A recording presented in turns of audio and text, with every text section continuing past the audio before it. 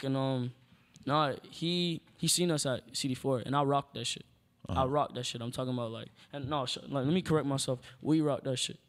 We rocked that shit. I'm talking about like, nigga. Oh yeah, we turned that shit the fuck up. We was the face. We was the face of CD4 that year. To be Creative honest, District it's like an organized show. You get me in Miami. Like, so if you come to the Miami scene, the underground scene, you'll see them.